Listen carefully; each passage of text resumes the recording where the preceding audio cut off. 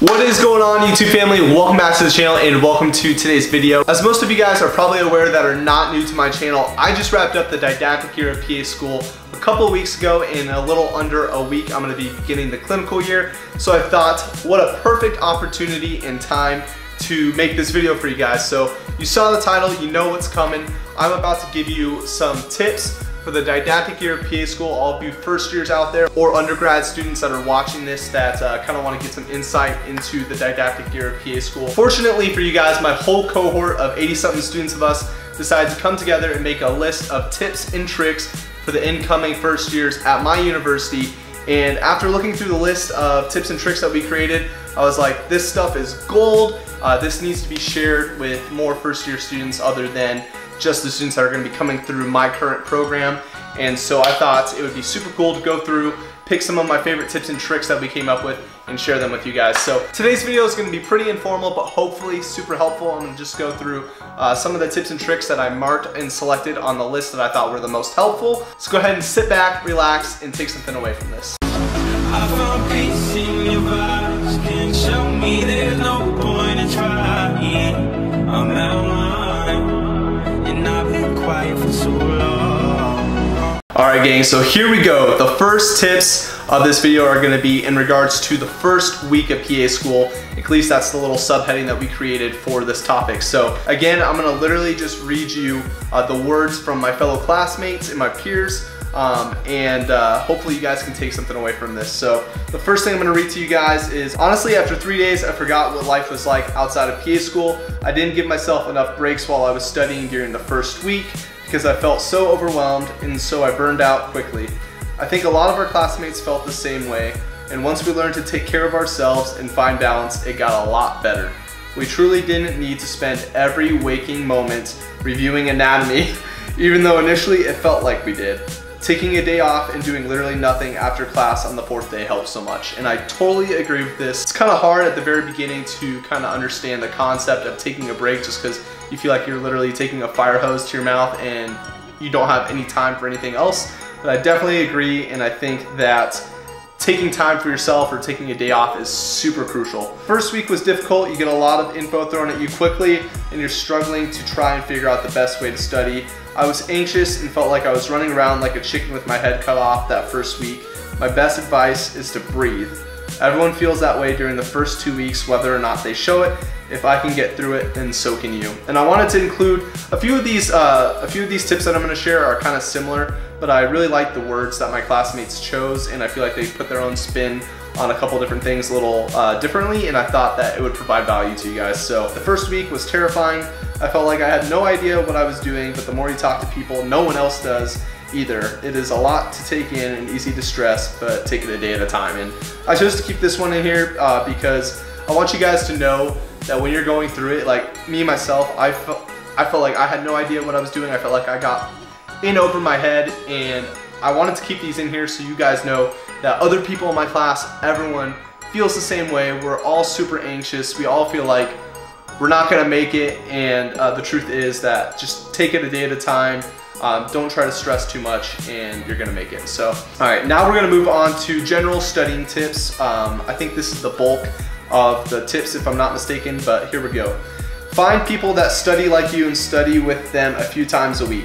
They will latch on to different details than you, and it helps to solidify what you know to quiz each other and talk through stuff. Try to reread the notes a few times and then organize it in a way that makes sense for you. I found that helped me to get an understanding of the information and then to make concise notes, Quizlets of my own rather than just retyping everything that was already in the note packets. Try to review all the content as soon as you can, at the latest by the weekend after you've learned it. I really agree with that statement because I feel like the longer you go without refreshing the material, you're literally just learning it for the first time again. But anyways, it will seem crazy to do that when you have 3 exams a week, but you can't cram classes like neuro, and especially not clinical classes like clin med.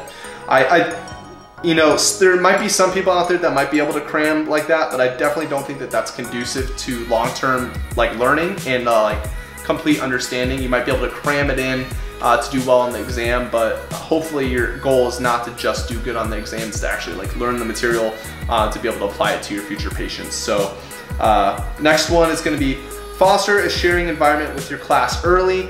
Nice charts in PA school are like how gum was in middle school. Completely agree. If you can share the workload of making them, it saves everyone time. Find a cool link to a video or other resource, share it on the class Facebook page. I'm not sure if you guys viewing this video are gonna have a class Facebook page or whatnot. This whole idea though of fostering a sharing environment with your class is huge.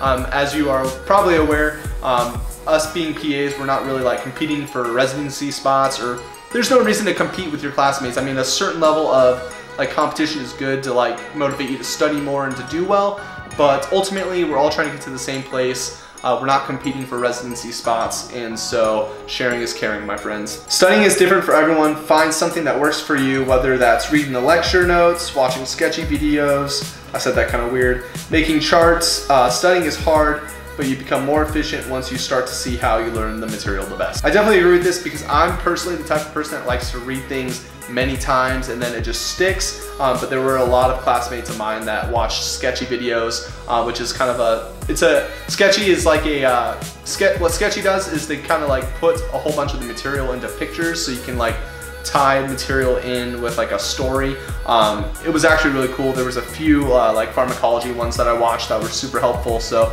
definitely recommend that if you're more of a visual learner. But the next tip is don't get hung up on previous studying strategies.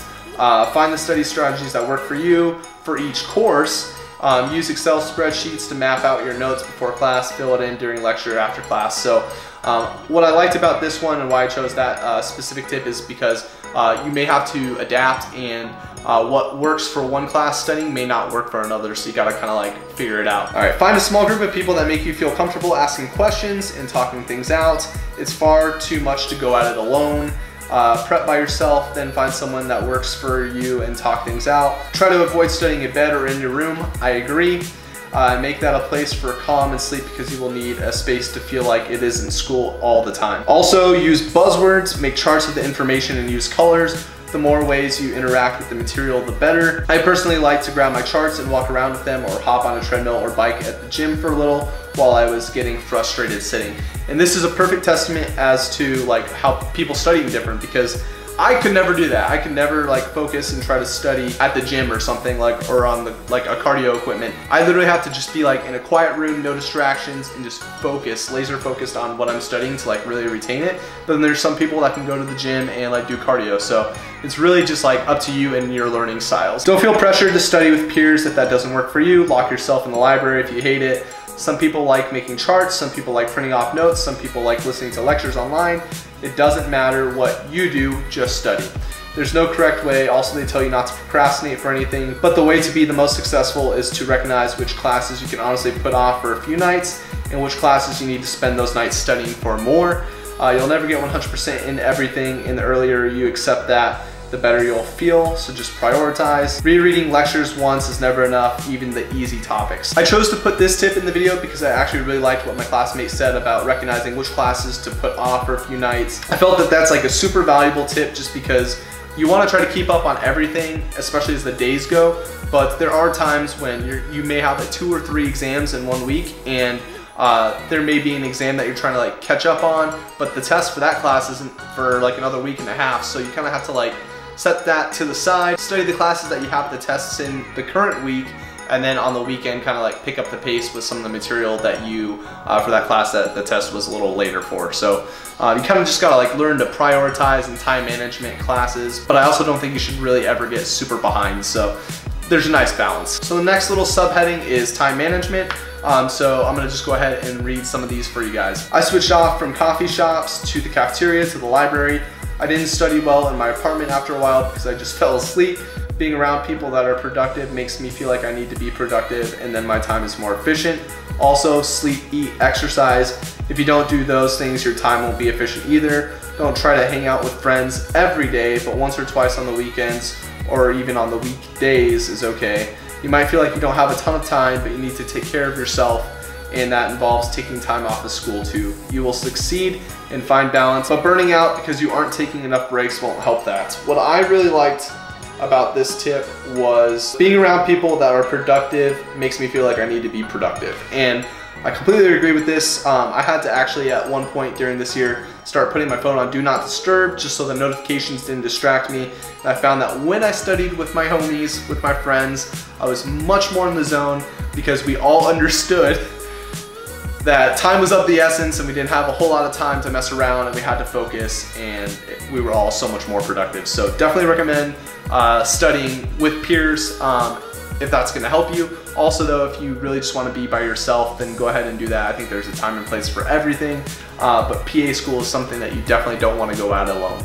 Take time for yourself. I cannot stress this enough. I spent a few weeks solely studying and my grades weren't better than when I took 1 to 2 hours a day off for leisure time. Make time to work out. I know everyone says this, but it's so important. Give your body some love and your brain a much needed break. It is a great stress reliever and kept me sane during the didactic year. Yes, yes, yes. Take breaks. Self-care is important. Spaced repetition is key. Agree. Study ahead for exams during the weekend. Sacrifice some social time as needed to catch up if you lag behind. P.S. You might never feel caught up. Accept that at the beginning so you can pace your studying better. Love it. Get a planner and write out what needs to be done each day of the week. Write down what notes you need to take, the lectures you need to watch, and what lecture test to study for. Being able to see what's left to do is daunting, but crossing each item off makes you feel like you're getting places. Love it. Try to study earlier rather than later. It makes the course load a lot easier to handle, but it also lets you estimate when you have free time. Get a planner and use it. It's very helpful to make a plan and try to stick to it, or at least know when you're behind. Again, find what works for you. I push myself to get up early during the week to study before class, because that's when my mind was fresh, and then I was able to give myself some time on the weekends off. Now we're gonna move into another section. It's gonna be relationships in PA school, friends, family, all that kind of good stuff. So here we go. The people in your life may try to understand what your schedule is like, but they won't necessarily fully understand, which is okay. Don't blame them for that. But if they say insensitive things or don't understand why you canceled plans for the 3rd time, just know that it's hard for others to comprehend what it is that we have to do on a day-to-day basis. But tell yourself that your excuses are valid and you are doing the best that you can. Make sure to make time for the people that are supporting you. They will be a respite when you are crazy stressed and need an outlet. Make time, set a goal for yourself to ensure that you see the people you want to see and try to meet that goal.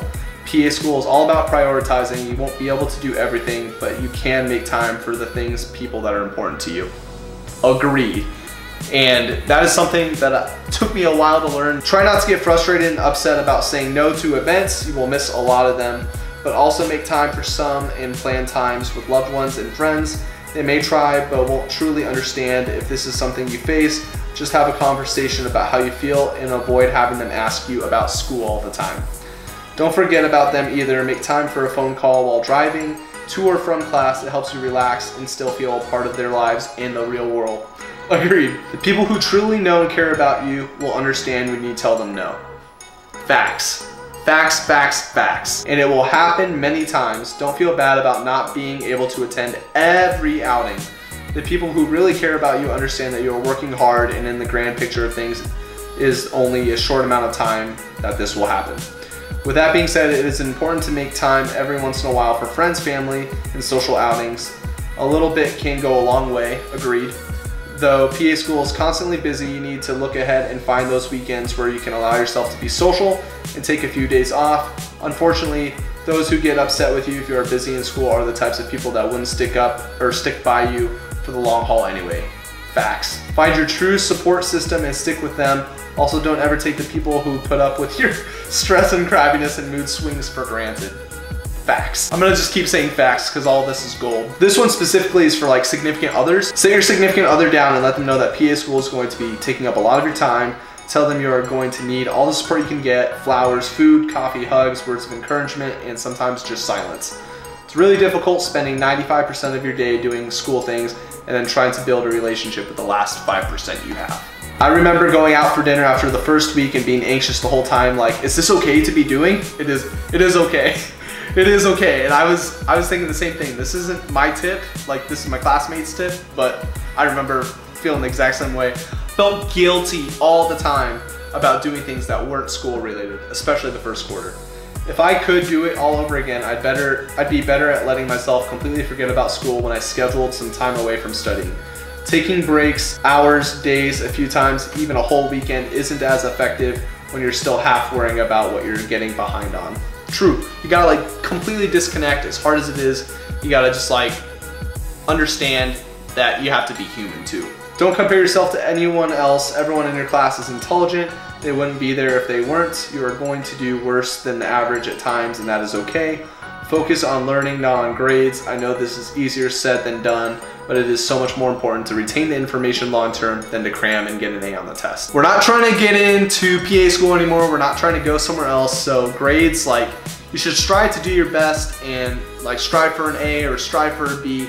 But if you fall a little short of the average, don't let it like get in your head. You know, just realize what areas you need to study a little more and then take action on that. Don't doubt yourself or compare yourself to others in the program. Everybody here is crazy smart, including you. Facts. Get comfortable being uncomfortable. You will have doubts, you will be scared, and you will feel like everything is going terrible for you, but everyone is feeling that way at some point. All right, so now we're gonna finish up with a few words of encouragement. We all feel like we can't do it at times, but 90 exams later, and the PA2s have made it, and you will too. Take it one exam at a time, knowing that you will make it through. We might not be successful all the time, but we adjust and we learn how to be more successful. It's not about being the smartest or knowing all the information as well as everybody else. It's about realizing that if you don't know something well, that you will make an effort to learn it and find ways to retain it. It's okay not to be a perfect student or a perfect PA. Taking that pressure off will make a huge difference. And grades really don't matter, so that's a relief. I found that other people believe in you more than you believe in yourself. I agree. You can be your own worst enemy sometimes. I definitely found this to be true. You will doubt yourself so much and think you won't succeed, but you can and you will succeed. You will be great. As long as you study and do what you're supposed to, there is no reason you won't succeed and you will do great things. This is so inspirational. I need to read these like every morning. If you're religious, pray, ask God to strengthen you for the journey. It might seem difficult, but don't give up, you can do it. In the wise words of one of my fellow colleagues, the days are slow, but the months are fast. Agreed. This couldn't be more accurate to describe PA school. I can't believe it has already been almost a year since I started. Time flew by so fast. PA school is tough. You will be emotionally, physically, mentally drained for most days, but remember that you have 85 other people feeling the exact same way. Form bonds and lean on each other. Remember why you chose this profession. It's easy to get lost in the exams and classes, but just try and remember how it felt to get accepted and what your end goal is. Always gotta keep an eye on the prize and not forget why you started. And I think that's it. Wow, that is it. I went through these a lot quicker than I thought I was going to, so I hope these were helpful. They weren't like very specific like study strategies or anything, but just like overall words of wisdom, advice that I think I wish I knew going into the didactic year. And I didn't really find a video like this on YouTube, and I really feel like this is a lot of value that I can provide to you guys. So I hope any PA1 watching this, I hope that this was helpful. Any undergraduate pre-PA student, I hope that this is helpful. Yeah, I just wish you guys good luck. If you guys want me to make any specific videos about the didactic year, let me know down below in the comments. Definitely going to be documenting the clinical year as I go. If you guys are new to the channel, my first rotation is in the ER, so expect to see some vlogs where I may like talk a little bit about that, but we're not going to violate HIPAA. So we're not going to be talking about specific cases or any like personal identifiers, just going to be talking about general experience, how it's going, all that kind of stuff. But again, if this was helpful, make sure you smash that thumbs up button because it really does help my channel grow and get this content out to everyone. But if you guys want to stick around, the next part of this video is going to be some of my favorite shoulder exercises that I've been doing recently. I like to include a little bit of fitness, medicine, and lifestyle on this channel, so if you're new, go ahead and stick around for that. If you came just for the fitness, go ahead and continue the video, but I guess technically I should be pointing this way because this is like progressing in time, and this is like rewinding the video. Yeah, I'm gonna shut up now. Alrighty gang, so today's pre of choice is going to be the new Christian Guzman Ghost collab, CGV3 lemon lime flavor. This thing is packed to the nines with actives. I'm super pumped because the focus is gonna be there, the energy is gonna be there, and the pump is gonna be there. So, been drinking this a lot lately, but I'm feeling kind of like having the pre-workout smack me in the face today. So I think we are going to take some of this to the dome. This is the first time that I've taken it to the dome. So let's get some scoops here. I'm gonna do a scoop and a half actually today, not the full 2 scoops, so let's go.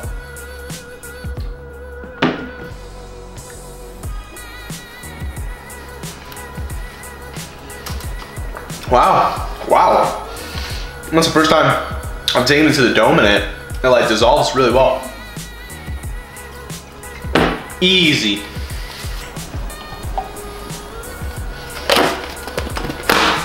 All right, gang. Let's get this workout. Is this over?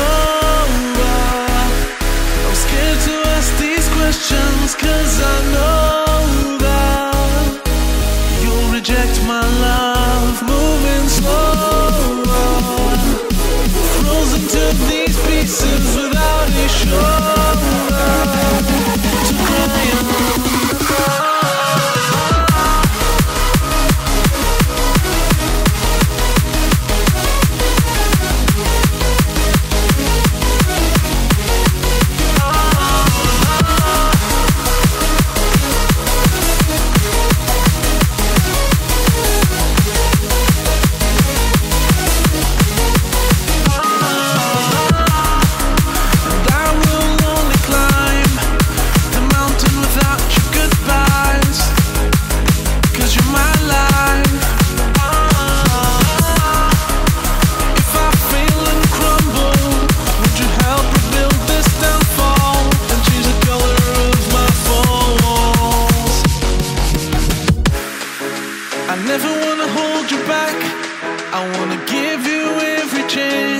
And I'll stand against all enemies, your enemies.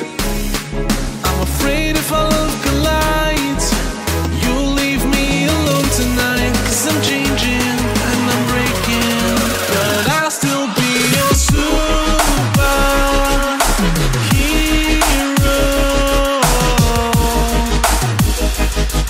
I'll be your superhero. All right, gang, so that is going to wrap up today's shoulder workouts. I started incorporating a bunch of new exercises recently, some of which I learned from my buddy Jake in Phoenix. And so I've kind of completely revamped my typical shoulder day. So I thought I'd share some of the exercises I've been doing and enjoying with you guys today. So I hope you enjoyed it. I hope that some of you guys can take those exercises away and apply them to your own routine. And with that being said, this is going to wrap up today's video. I know it's a little longer than usual. I'm out of breath because I just finished up my last set. But if you guys enjoyed the video, make sure to like, comment, share, subscribe. Let me know if there's anything specific you guys want to see, and I'll see you guys in the next one.